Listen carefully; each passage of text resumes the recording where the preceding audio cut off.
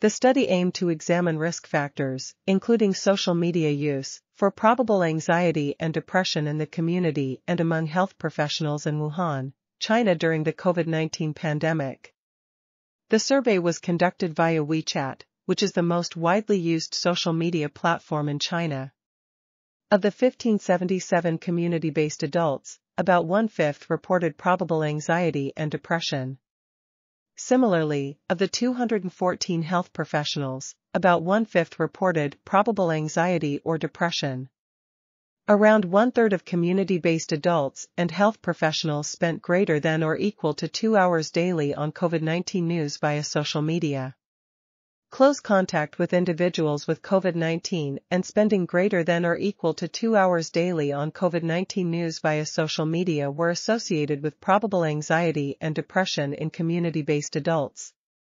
Social support was associated with less probable anxiety and depression in both health professionals and community-based adults. The study suggests that caution is warranted towards spending excessive time searching for COVID-19 news on social media given the epidemic and emotional contagion through online social networks.